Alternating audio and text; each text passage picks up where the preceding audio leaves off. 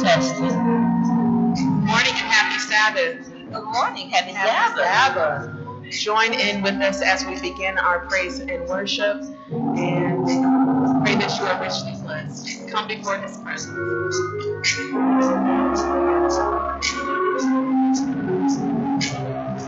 Come before His presence with thanksgiving, and we're gonna enter into His courts with praise, and be thankful unto Him, and be thankful unto Him, for He is worthy, worthy of all praise.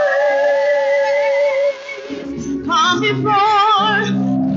before His presence with thanksgiving, and we're gonna enter into His courts with praise, and be thankful unto Him, and be thankful unto Him, for He is worthy, worthy, worthy of all praise. For the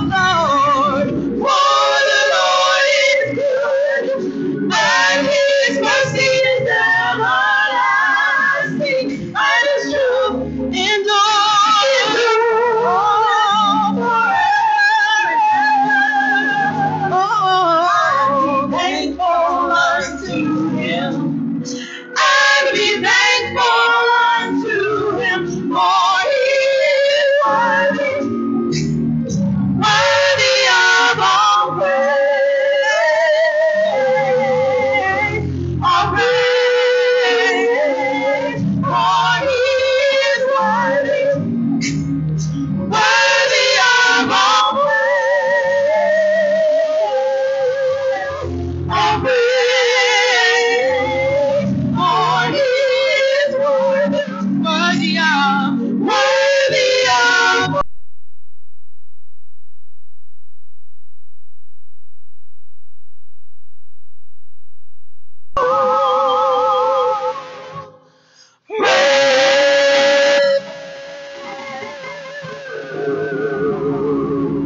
Hallelujah. Amen. Good morning. For those who are looking on, it's a beautiful Sabbath morning. This is the day of the Lord's victory. Amen. Let us be happy. Let us celebrate. May God bless the one who comes in the name of the Lord. Father in heaven, we thank you again for the blessing of the Sabbath day and for a time when we can come together and focus in on our relationship with you. We invite you to be in our presence, not only here in the temple, but those who are there onlooking. We ask a special blessing as they look on this service.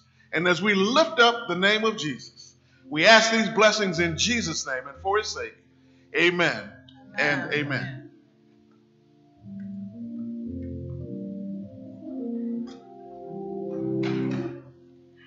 Good morning and happy Sabbath. Happy Sabbath. Please stand and sing Praise to the Lord on page number 1 in the hymnal.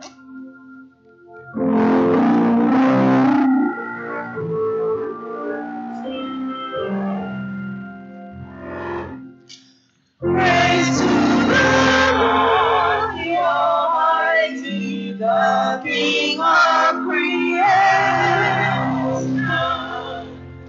All my praise, for He is my help and salvation. All ye who live, now to His temple draw near. Join me in glad adoration. Second verse. Praise to the Lord, who all things so wondrously made.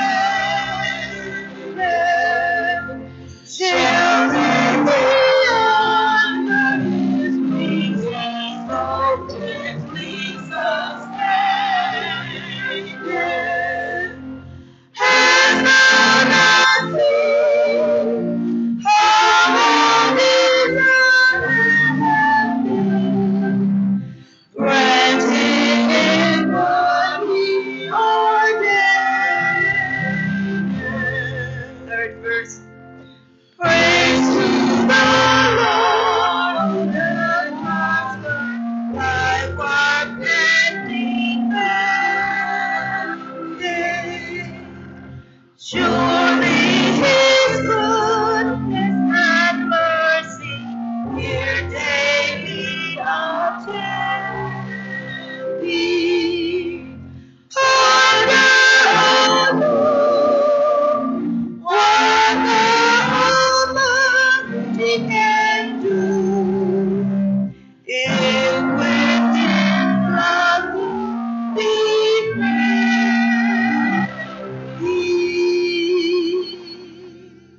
Amen. You may be seated.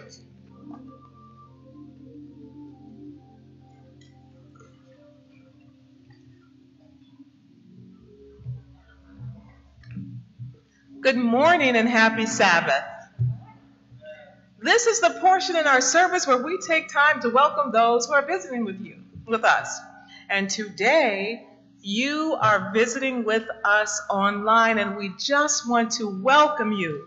Here at the temple, we are going to praise and worship, and we want to invite you to join us in that praise and worship.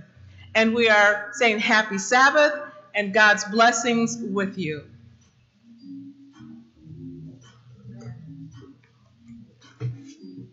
Good morning and happy Sabbath, church family.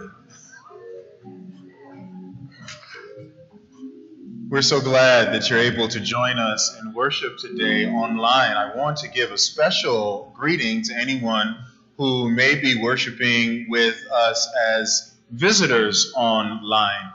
We know that even though we're not together in person today, we can still join together in the spirit of unity and fellowship and worship. We want to lift up our hearts to God, even where we are in our homes, to dedicate ourselves and engage ourselves to a worshipful atmosphere, seeing what it is that the Lord has to give to us today as we worship Him. I want to share a few announcements with us today. First of all, I hope that wherever you are, that you are staying safe and trusting in God. And I want you to do both. We don't have to choose between the two. We can trust God while staying safe at the same time. We pray that you are doing that. We want to encourage you to continue to follow the recommended guidelines and protocols for safety and all of the things that have been given to us to stem the spread of the COVID-19 infection. I would like to remind us of just regular things such as hand washing, proper hand washing, using a scrubbing motion in running water with soap for 20 to 30 seconds, proper hand washing, avoiding touching our face, particularly our eyes and our nose and our mouth, especially when our hands are dirty. Keeping social distance, especially keeping our distance from individuals who may be coughing or sneezing. Also, when we cough or sneeze, doing that properly, which is to do it inside of a folded elbow with your nose and your mouth properly covered. Also, we want to remember that if you're sick, the best thing for you to do is to stay home. Stay home and treat yourself, keep yourself in a place where you have minimal contact with others. And if things get to a place where you're in need of medical attention, please call ahead first to wherever it is that you need to go. We want to especially ask you to be careful if you fall into the category of someone who is at high risk, meaning if you're an older person or if you have some already existing or underlying medical condition, especially something that would cause your immune system to be weaker. We want to invite you to be especially careful. We also want you to know that what we're doing today, which is having service online, this is our plan for next Sabbath as well. We want to invite you to plan to tune in to our worship service on next Sabbath, wherever you are, either for our live streaming on Praise Vision, that's Praise Vision with a Z, PraiseVison.com. You can stream or you can watch our service later when it's uploaded, usually after service, at least by 1 o'clock or so. You should be able to see it at YouTube at our YouTube channel, which is Detroit City Temple AB Team. We want to invite you not only to tune in, but to invite others. Spread the word so that they will be able to worship with us online as well. Our board meeting scheduled for tomorrow at 10 will still take place. However, we're not going to do it in person. We're going to convene our board meeting at 10 a.m. via conference call, and we're going to email our board members the call-in information so that you'll be able to join us at 10 a.m.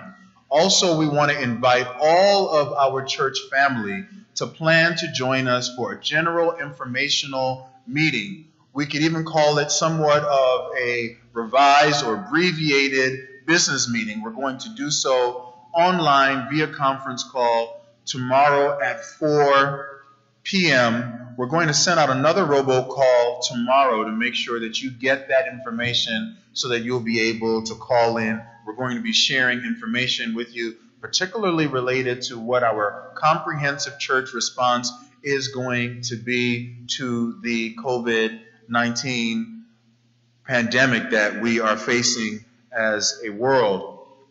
We also want to remind you that because things are fluid and changing, in some cases changing by the hour, please stay tuned as what we have to say may be updated, or we may have to change some plans that we make based on what changes as we go. And so we're going to continue to make sure we share information with you.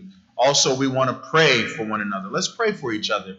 Let's pray for our world. Let's support each other. Let's call one another, especially call individuals who you know who may be ill or who may be older. Let us make sure we stay connected during this time. And then finally, I want to say to you in the name of Jesus, do not fear.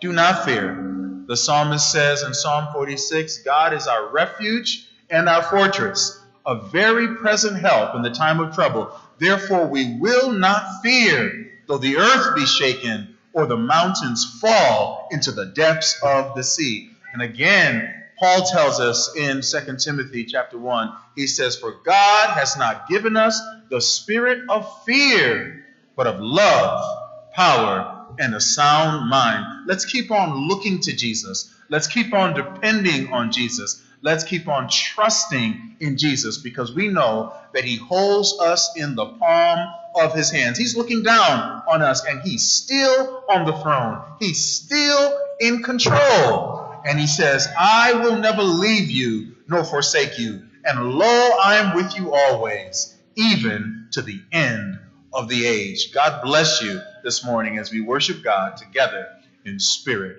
and in truth.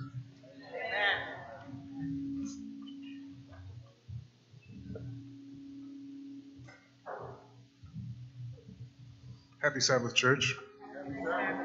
Jesus said there would be days like this. Huh? Amen.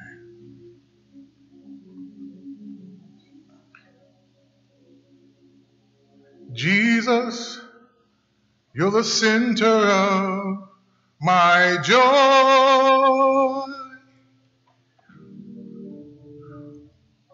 All that's good and perfect comes from you.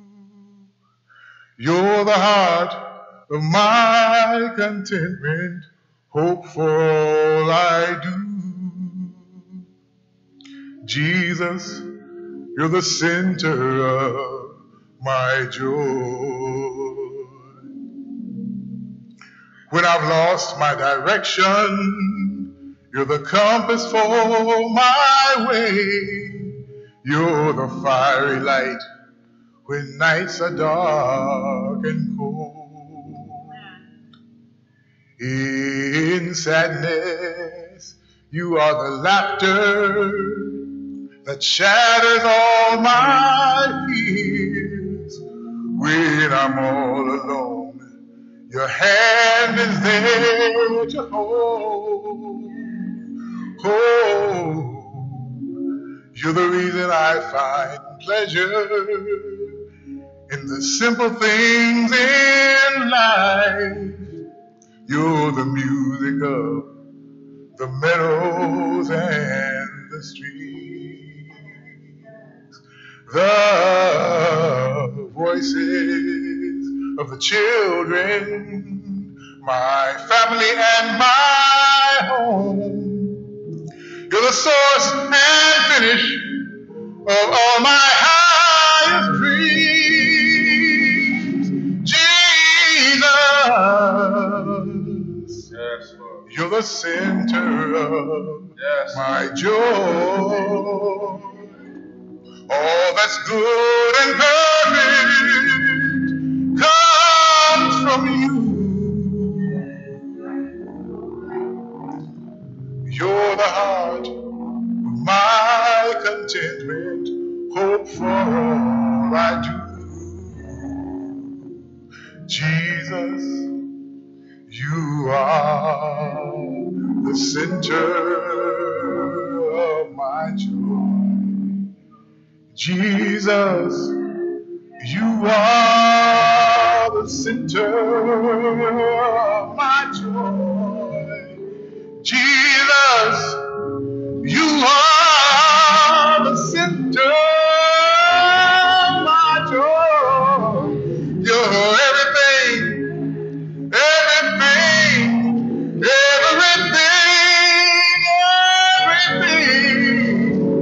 You're my joy in my sorrow. You're my hope for tomorrow. When I'm down and feeling sad, you're the lifter of my head. Jesus, you're the center of my joy.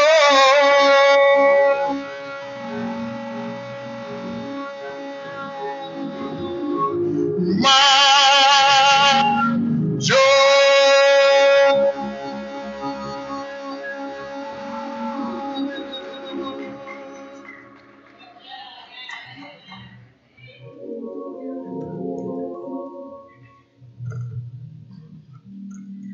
Happy Sabbath. And it is truly a happy Sabbath. You know, it is now time that we return a faithful tithe to the Lord. He has been good to us. And no matter what circumstance that we might find ourselves in, we must be faithful to the Lord. Amen?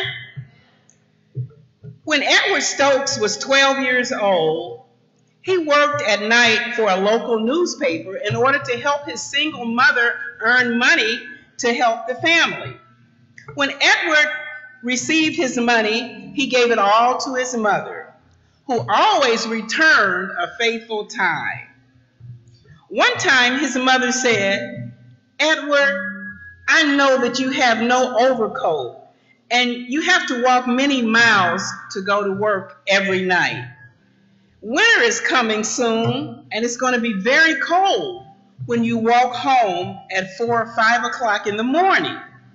So I'll give you your tithe, and you can either return your tithe or you can buy an overcoat. I'll leave the decision up to you." Edward hurried to the church to return his faithful tithe. The next week, Edward's Aunt Mary came over and gave Edward a coat that her sons had outgrown. It fit him and was better than any coat that he could have bought. Since then, Edward decided to always return a faithful tithe. When we return 10% of our income to the Lord, we get more than we give. Though many times we receive spiritual blessings for returning our tithe, sometimes the blessings are temporal. Let us not forget to return our tithe to the Lord. God has promised not to forget us. He's been faithful, and he will continue to do so. Even though we're not here at church, there are several ways that we can be faithful to the Lord in returning our tithe. We can go to AdventistGiving.org. That's AdventistGiving.org. Go to the search box, type in Detroit City Temple, Or we can go through the old snail mail and we can mail our tithe to City Temple, 8816 Grand River, Detroit 48204. Let's not forget to return a faithful tithe. May we pray? Father in heaven, we thank you because we know that you are with us no matter what happens. We ask, Lord, that you would remind us of your faith.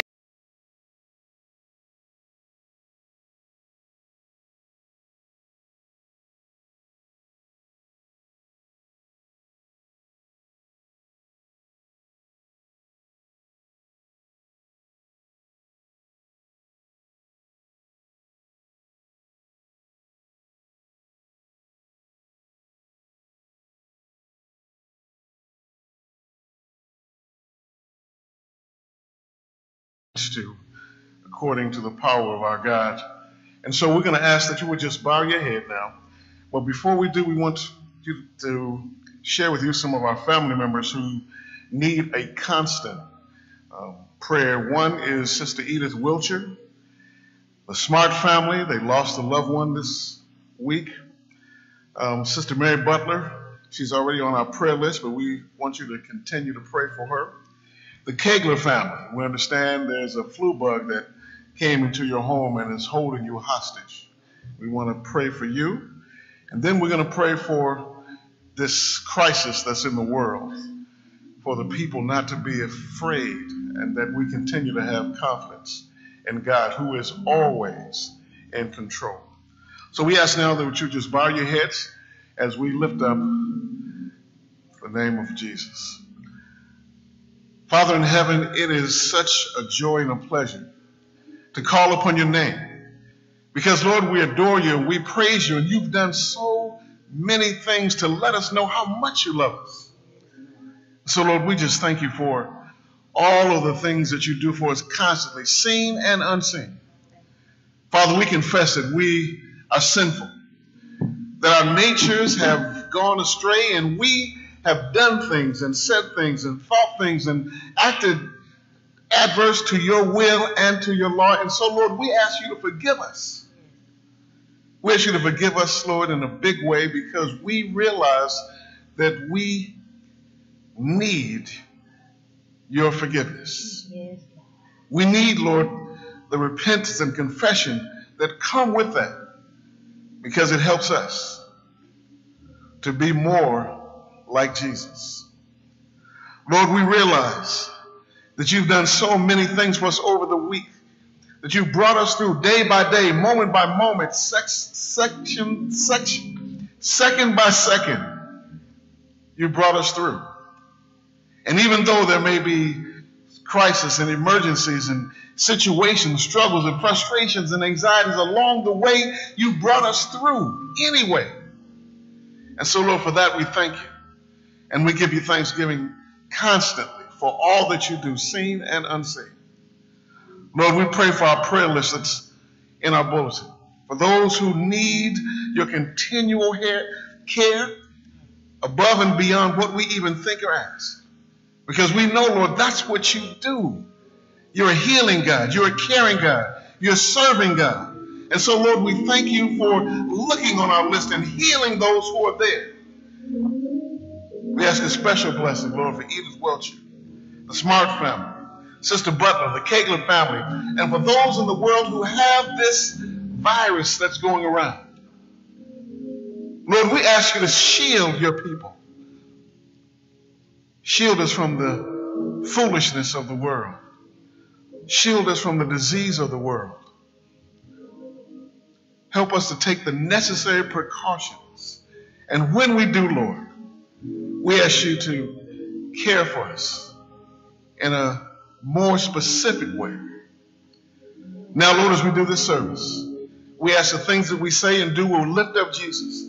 That those looking on will see Jesus clearly. And they will make decisions to follow you all the way, because now it is time to make that decision real. So help us, Lord, please. Be with our pastor as he brings the message today. I ask, Lord, that you would and imbue him with the double portion of your Spirit, so that the words that he speaks will be words from on high, and they'll be words of conviction, that there'll be words of love and care and mercy, so that we can understand what Jesus wants from us, and that we can respond accordingly. Now bless us, Lord, please. Please, we ask also, Lord, for the power of the Holy Spirit in our lives to work out our salvation within us. We ask these things in Jesus' name, and for his sake we pray. Amen and amen.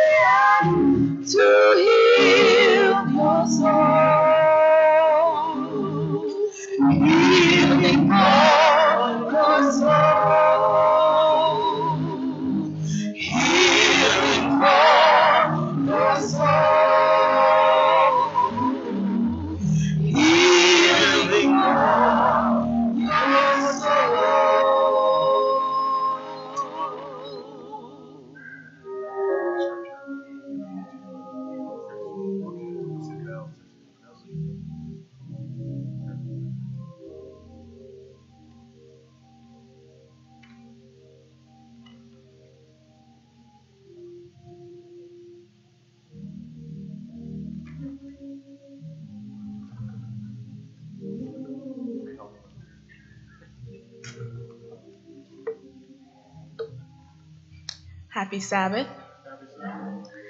I will be reading our scripture, and it is found in Genesis 2:15 through 18. I will be reading from the English Standard Version. And it reads, "The Lord God took the man and put him in the Garden of Eden to work it and keep it. And the Lord God commanded the man, saying, 'You may surely eat of every tree of the garden, but of the tree of the knowledge of good and evil you shall not eat, for in the day that you eat of it you shall surely die.' Then the Lord God said, 'It is not good that the man should be alone. I will make him a helper fit for him.' May the Lord add a rich blessing to the reading, hearing, and doing of his word." You may be seated.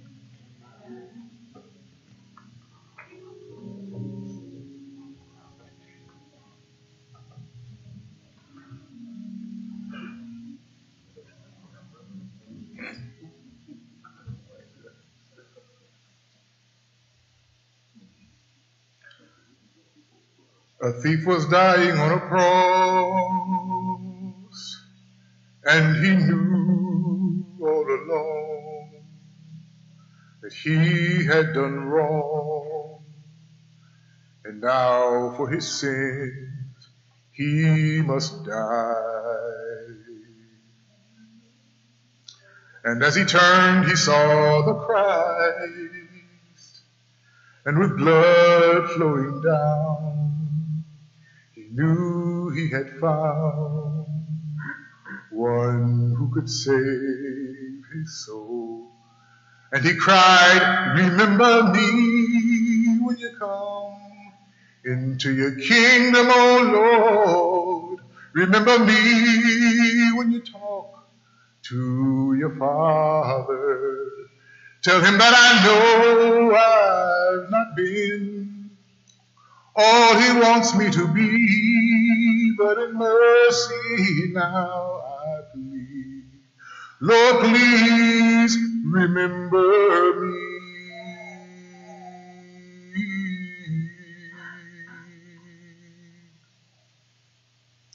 And Jesus said, "Have no fear. Son, you shall be with me eternally. It is for you that I die. And now I know Christ lives again, and he stands all alone before the white throne. With his own precious life, he covers mine. So I cry, remember me when you come into your kingdom, oh Lord. Remember me when you talk to your Father. Tell him that I know I've not been all he wants me to be, but in mercy now I plead. Lord, please remember me.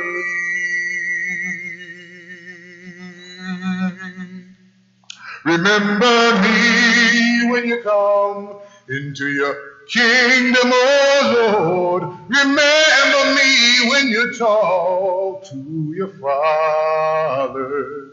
Tell him that I know I've not been all he wants me to be, but in mercy now I plead. Lord, please remember me.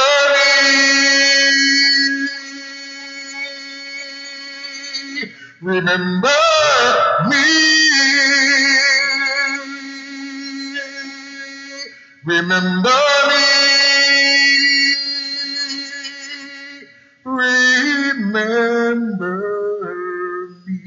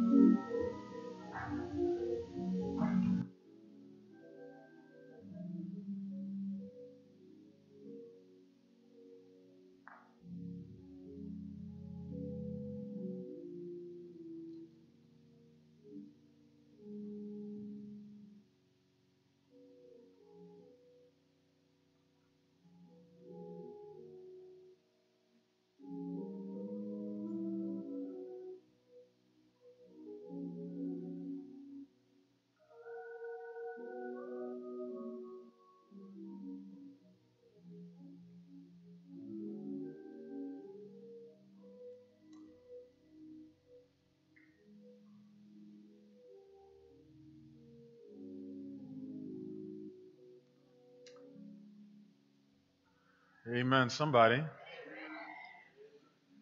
What a blessing the ministry of music has been this morning.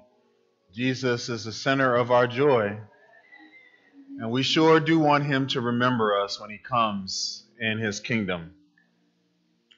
As we turn to the word at this time, I want to invite you to bow your heads with me. Father in heaven, we ask in Jesus' name that you would come near to us by your Holy Spirit. Cover us in your blood and give us the ability, Father, to discern your will for us and then your grace so that we will be able to yield all to you so that you can fulfill it in us. In Jesus' name, let all God's children say, Amen. There is one persistent topic of conversation that dominates the news headlines worldwide and perhaps has gained a place of prominence in the thoughts of most people. The novel coronavirus, or COVID-19. This global pandemic has had an unprecedented impact on our world. According to the World Health Organization, over 125,000 cases of infection globally have been confirmed, and over 4,000 have died. According to the Centers for Disease Control, there are over 1,600 confirmed cases in the United States, covering 49 of the 50 states, and has claimed the lives of at least 41 people. At the beginning of this month, we knew of 70 confirmed cases in the United States. Here we are, 14 days into the month, and that number has multiplied exponentially and continues to rise. There's no way to be certain of how far this will go. Some projections estimate that over 1 million people could possibly be infected. This pandemic has had a significant impact on the way we live our lives every day and has prompted drastic measures to be taken. Mass school and university closings, economic uncertainty, and curiously, the shortage of toilet paper. And drastic measures must be taken because it really is that serious. Yet there is an even deadlier virus still that is not taken quite as seriously. Over the centuries, it has claimed billions of lives and will certainly claim billions more. Now, I'm talking about the spread of the infectious disease that the Word of God calls sin. Today, we're going to talk about its symptoms and risk factors. We're especially going to talk about the fact that it has had the effect, that it has on our ability to live in and enjoy healthy and nurturing community. Most of all, we're going to talk about the cure. There's only one known cure. Our message today is entitled, Never Alone, Part 2, The One Design. I want to invite you to turn with me in your Bibles to Genesis chapter 2, and I'm reading now in your hearing verses 18 to 24. That's Genesis chapter 2, verses 18 through 24, and I'm reading from the English Standard Version. The Word of God says, Then the Lord God said, It is not good that the man should be alone. I will make him a helper fit for him. Now out of the ground the Lord God had formed every beast of the field and every bird of the heavens, and brought them to the man to see what he would call them. And whatever the man called every living creature, that was their name. The man gave names to all livestock and to the birds of the heavens and to every beast of the field. But for Adam there was not found a helper fit for him. So the Lord God caused a deep sleep to fall upon the man, and while he slept, took one of his ribs and closed up its place with flesh. And the rib that the Lord God had taken from the man, he made into a woman and brought her to the man. Then the man said, This at last is bone of my bones and flesh of my flesh. She shall be called woman, because she was taken out of man. Therefore shall a man leave his father and his mother, and hold fast to his wife, and they shall become one flesh. And the man and his wife were both naked and were not ashamed. As we enter the scene, for the first time, we see that in his perfect creation, God declares something to be not good. 7 times in chapter 1, as God masterfully creates the world, he stops and looks and observes that the creation, like him, was good. Not only has God made a wonderful world, but also he has made a magnificent garden, and in it he places a man sculpted from the dust of the ground and made alive by nothing less than the breath, the life-giving breath of God. Here we have a benevolent and powerful God, a splendorous world, a beautiful garden, and a masterpiece of a man. And yet something is wrong. The man is all alone. It's not good for man to be alone. This is the core issue of our message today, and its depth and significance is unveiled as we recognize that the man is not alone in the sense that there's no one around. He has God above him in whose image he has been made, and every type of animal beneath him over whom he will exercise dominion, but still he is alone. He is alone in the sense that he has no one beside him with whom to experience companionship, cooperation, and community. It's not good for man to be alone. What happens next serves to intensify the drama. God brings all of the animals to Adam so that he can name them, but the process is instructive. As he explores the creation, Adam's recognition of aloneness is awakened in his consciousness. This is exactly what God intends. God teaches a very important lesson about the nature of humanity by contrast. He allows Adam to discern the emptiness of aloneness so that he will be able to truly appreciate the fullness of companionship.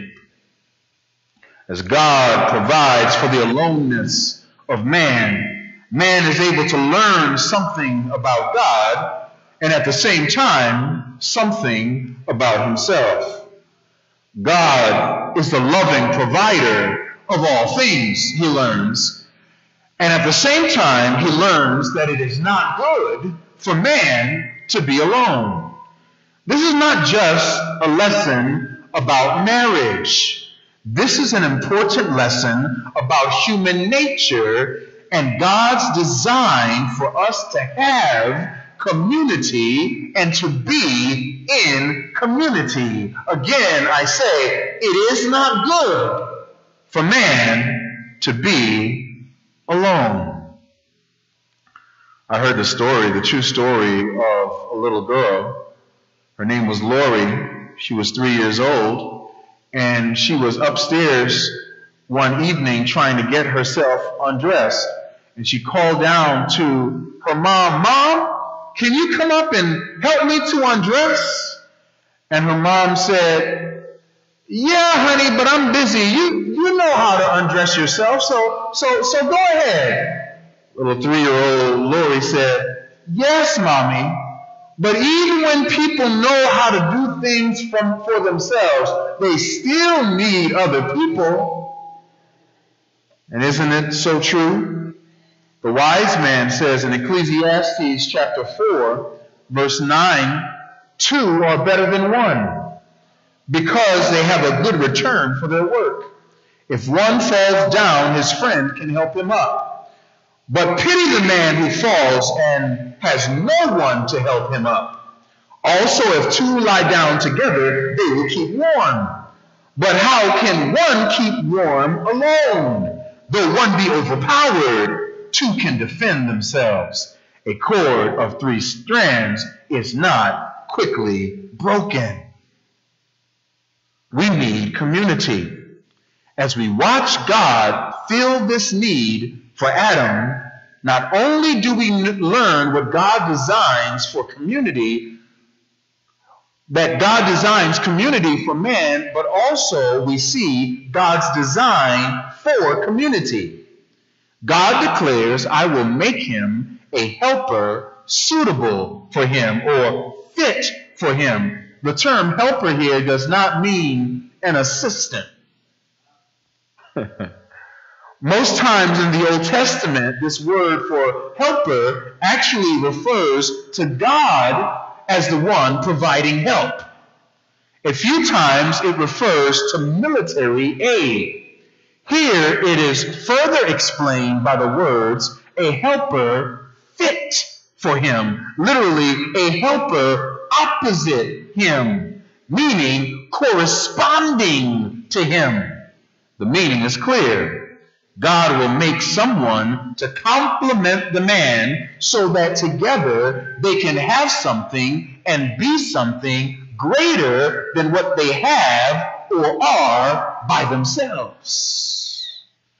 So God places the man in a deep sleep and performs the world's first surgery. He extracts one of Adam's ribs, and from it he builds a woman. Then God awakens Adam and introduces the woman to the man. And when Adam sees Eve, immediately, spontaneously, he bursts forth into poetic song. This at last is bone of my bone and flesh of my flesh. She shall be called woman, for she was taken out of man. And this union becomes the model for the worldwide practice of marriage. This is the reason, Moses says, why a man leaves his mother and father and is joined to his wife, and the two become one flesh. Excuse me. It does not get any closer than this. Two becoming one. But the union does not only provide a model for marriage, but also it gives us insight into God's intention for human community. As I said last week, God chooses to make marriage between one man and one woman the fundamental building block of all human community. No other relationship will have the same oneness as the husband and the wife, but every other relationship will flow out of that oneness. The oneness of Adam and Eve under God then sets the tone, or was to set the tone, for the relationships of the entire human family. Moses' very next words help us to understand this more. He says, and the man and his wife were both naked and were not ashamed. This nakedness signifies no hiding, no covering, no barriers. Not just physically, but also mentally and spiritually, complete openness, transparency, and along with this, they felt no shame. The Hebrew word here for felt no shame is actually reflexive. In other words, it means they felt no shame before each other. In other words, relationally, they were completely completely secure and full of trust. Can you imagine a world where we would relate to one another without any insecurity? No questions about what people may be thinking or how others may view us. No need to conceal the truth about me or any need to hide the things that I don't want to be criticized for or the things which would cause others to look down on me. A world, can you imagine, a world of no relational fear? This was God's design for human community. We would relate to one another in complete trust and openness. We would relate to each other in support and love. This is God's plan for us. Yet in the very next chapter, we find a snake in the garden. And we see the man and woman turning away from God's design in order to seek out their own design as they take and eat of the forbidden fruit. And notice the immediate and tragic results. Now, Genesis chapter 3, verses 7 through 13.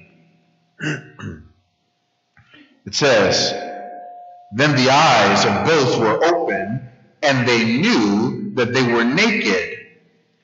And they sewed fig leaves together and made themselves loincloths. And they heard the sound of the Lord God walking in the garden in the cool of the day. And the man and his wife hid themselves from the presence of the Lord among the trees of the garden. But the Lord God called to the man and said, 'Where are you?' And he said, 'I heard the sound of you in the garden, and I was afraid because I was naked, and I hid myself.' He said, 'Who told you that you were naked? Have you eaten of the tree which I commanded you not to eat?' The man said, 'The woman whom you gave me to be with me, she gave me the fruit of the tree, and I ate.' Then the Lord God said to the woman, 'What is this that you have done?' The woman said, 'The serpent deceived me, and I ate.'" I want us to notice the immediate breakdown of community that first begins with sin-based fear. Because of sin, the pair now experiences self-consciousness, a feeling of exposure and a fear of being exposed, a need to cover up, to hide, to avoid shame and embarrassment. The relationship is ruined. Ruined for them and ruined for us. We see what a deadly reality it becomes as soon as the two face the prospect of death as God comes into the garden. First, they hide themselves from him. Their relationship with God is ruined. Then when God confronts them, they both resort to selfishness in order to protect themselves. Adam throws Eve under the bus immediately. He is willing to sacrifice her in order to save himself. Eve quickly transfers the blame to the serpent in order to preserve herself. And at once, we see how community, as we now experience it, began. This is the world that we live in today. A world of self-consciousness, selfishness, self-preoccupation because of sin-based fear. Everyone is busy looking out for themselves. Our ruined relationship with God has ruined our relationships with each other. We are full of fear and insecurity, and as a result, we are easily offended. We are highly skilled at doing whatever is necessary to avoid shame, embarrassment, from people and keeping them from having a negative opinion of us. We have learned how to hide and cover ourselves, but the fig leaves have become complex and sophisticated. And most of all, we have turned against each other. We talk about each other. We talk against each other. We accuse each other. We condemn each other. We avoid each other. We hate each other. We are indifferent to each other. And perhaps this indifference is the most sinister of all, because it comes across as innocent and non-threatening. It cloaks itself as nothing particularly heinous. I don't particularly mean you any harm, but the hidden evil is that I don't particularly mean you any good either. So brutality and murder can be veiled by the casual and seemingly benign question, am I my brother's keeper? But beloved, it's not enough to passively mean each other no harm. No, God's one design is not fulfilled until we are actively and intentionally and selflessly seeking each other's good. God will not be pleased with anything less. It's important for us to see that this is a critical end time issue. The closer we get to the return of Christ, and the further the world strays away from right relationship with God, is the more we're going to see division, hostility, alienation, and general unkindness of man toward his fellow man. When I saw the headlines of our political leaders seeking to take steps to provide aid to meet the national emergency surrounding the coronavirus, I could not help but think of how hateful, poisonous, hard-hearted, and nasty their discourse has been, and increasingly so in recent days. The leaders of this country have been at each other's throats, and the general discourse has been mean-spirited, disparaging, and degrading. And we have gotten used to it. But God is not pleased. This is not his plan for us. An enemy has done this. There's a snake in the garden. We have grown accustomed to the harsh tones, cruel words, and extreme polarization of our society, but it breaks the heart of God. It's easy for us to soak it up and spend many hours just taking it in, as though it will not shape us and our thinking and our attitudes to resemble those of the world. We take it in like nothing. We think we're doing the responsible thing, keeping up with the news. All the while, God is not pleased. For news outlets, it's big business. For the political parties, it's an expedient way to rally the base. For comedians, it's perfect fodder to make people laugh. But for God, it is the satanic disfiguration of his divine image, mankind being inhumane to each other. And God is not pleased. And it's not just America. It's all over the world. Selfishness, partisanship, nationalism, and tribalism, turning people against one another in word and in deed and in sinful indifference. And it's not just the world.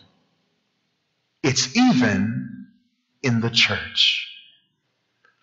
NAD versus GC.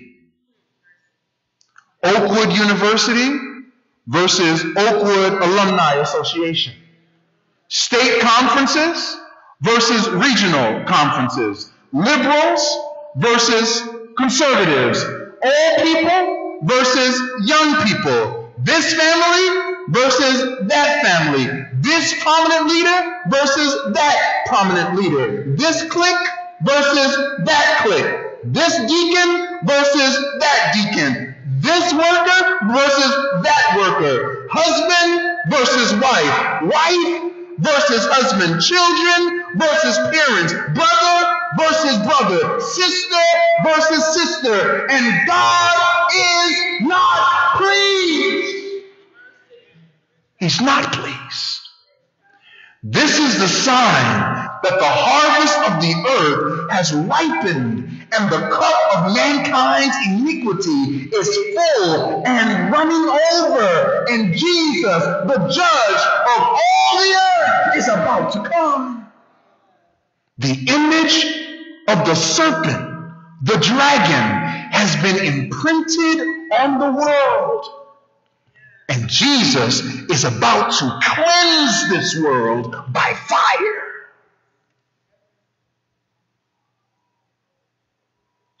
And there's only one solution.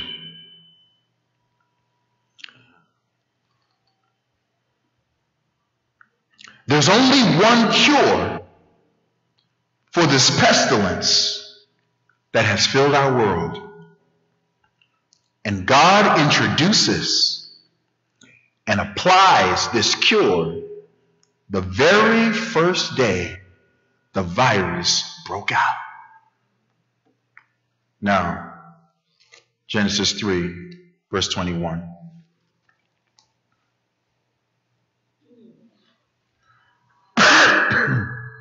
Excuse me.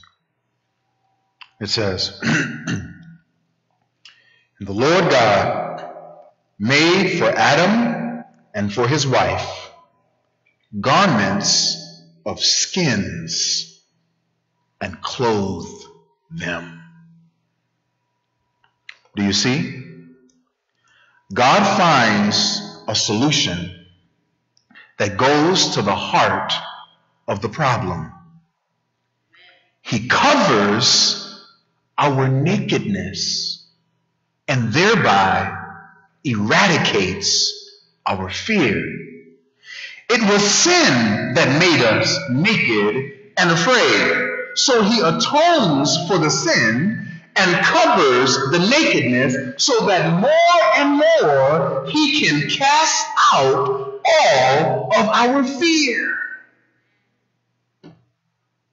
thus restoring right relationship and healthy community. Notice it says he makes garments of skins, not garments of fur or wool, but skins. That means that blood had to be shed. That means that an animal had to die.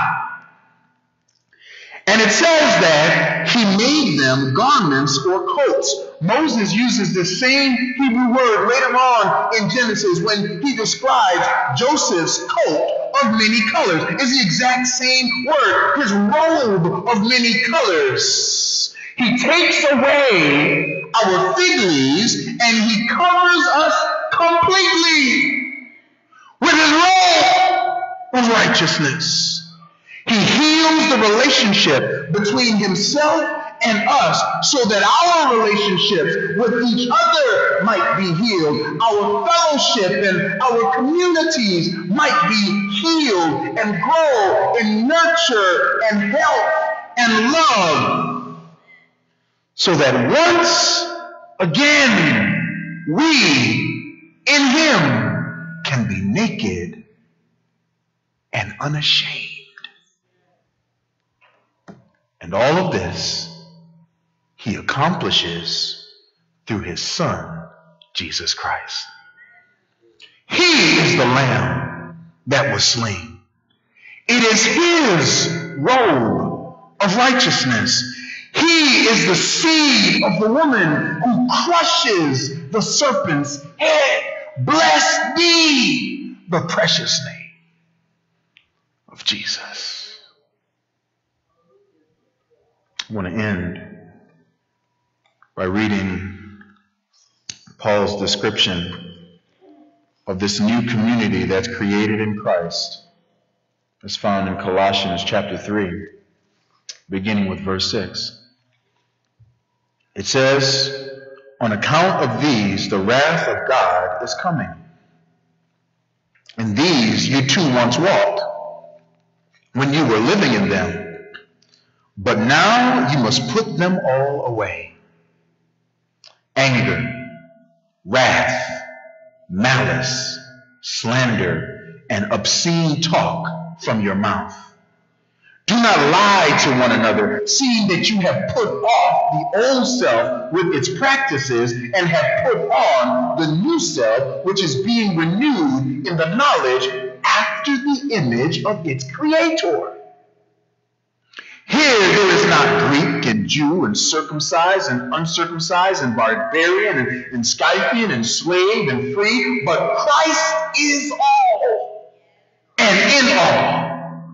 Put on then, as God's chosen ones, holy and beloved, compassionate hearts, kindness, humility, meekness, and patience, bearing with one another. And if anyone has a complaint against another, forgiving each other as the Lord has forgiven you, so you must also forgive.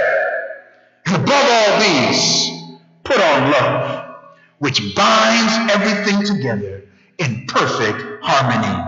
And let the peace of Christ rule in your hearts, to which indeed you were called in one body, and be thankful. Let the word of Christ dwell in you richly, teaching and admonishing one another in all wisdom, singing psalms and hymns and spiritual songs with thanksgiving in your hearts to God. And whatever you do in word or in deed, do everything in the name of the Lord Jesus, giving thanks to God the Father through him. This is God's design for us. His one design. For Adam and Eve, the two become one in marriage. For believers, the many become one in Jesus. A brand new community. A loving community. An in Christ community. And no true Christian can do without it. It is not good for man to be alone.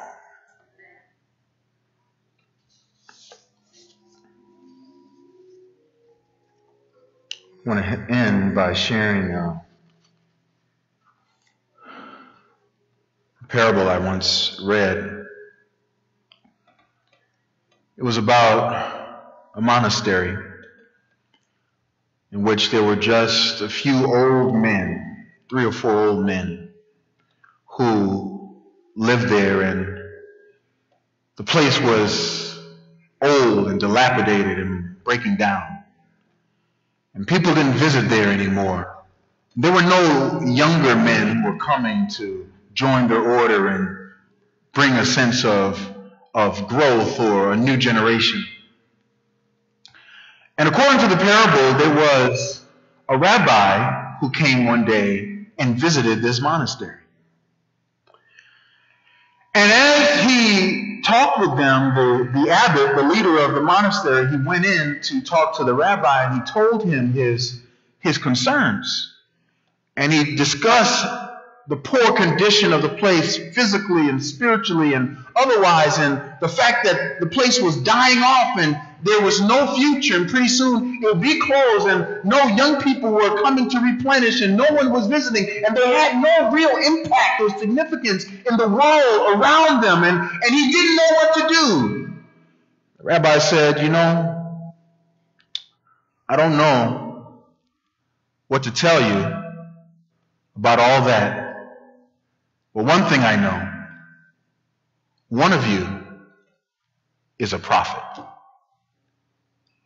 And the rabbi left. And in the days that came after, each one of the old men that were there started to think to themselves, I wonder who the prophet could be. Maybe it's brother so-and-so. Or maybe it could be brother so-and-so. Or what if it's me? And as they contemplated this idea, they started to change the way they treated one another. They started to be kind and courteous and deferring and submissive to one another in the off chance that maybe that other person was a prophet. Or perhaps I may be the prophet and I better act like one. And over time, as they continued, more people started to come to visit the monastery. They started to have picnic lunches on the lawn. And they would observe the interaction of these monks, and they were impressed with how kind and courteous and loving and giving and peaceful they were. And so they started telling other people to come, and what a great place it was. They started making donations so that they could tidy up and beautify the place. And then after a while, even young men started coming in and asking for counsel. And then after a while, saying, you know what? Maybe I want to become someone like you are. And they started to join. Now, I hope we are able to overcome the obstacle of a parable about a monastery. We don't believe in monasteries. But we do believe in the power of genuine love and genuine community to bring health and healing and growth. Every kind of growth. That's the type of community that Christ is calling us to be in Him. Before we go and do anything in the world, He calls us to be these types of people with one another. And that all by itself has the power to bring life and change and health and growth and conversion and witness and new people. Jesus says they will know that you're my disciples by the love you have for one another. That's His one design. Father, in the name of Jesus, today, we want to ask, Lord, that you would first of all forgive us for living according to the fallen, sinful nature that's full of self-consciousness, that's preoccupied with self and self-defense and constantly trying to bolster ourselves and protect ourselves and promote ourselves and to cover ourselves and to conceal ourselves so that we can gain the best advantage. Lord, we're just broken and messed up. And we know it's true because we see it in our relationships. Lord, we see it even in our closest relationships with the people who we claim to love the most. We see self always trying to gain the mastery, always getting in the way, always causing distance and conflict and animosity and causing the enemy to have access. Lord, we're asking today not only that you would forgive us, but that you would give us grace today by your Spirit to put off the old self and by faith put on Jesus. Put on the Lord Jesus Christ, to put on his love and his way and his meekness and his humility and his lowliness and his childlikeness. Lord, we pray that you would give us grace to recognize that in Christ we are and can be secure. No longer fighting for a place, but completely at rest because we have a place in Jesus. Lord, reveal that to us. Cast out our fear by your perfect love as we join with you by faith. In Jesus' name, let all God's children say, amen. God bless you. And now we're going to have our benediction.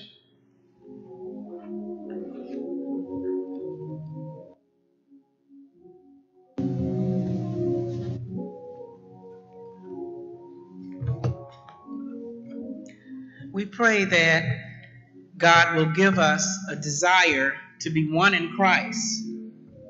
For this is the will of our Lord and Savior, that they all may be one, as thou, Father, art in me, and I in thee, that they also may be one in us, that the world may believe that thou hast sent me. And the glory which thou gavest me, I have given them, that they may be one, even as we are one.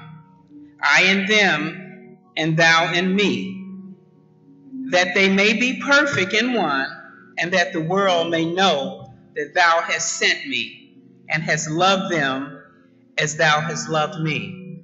And now the God of patience and consolation grant you to be like-minded one toward another according to Christ Jesus, that ye may be one mind and one mouth, glorify God, even in the Father of our Lord Jesus Christ.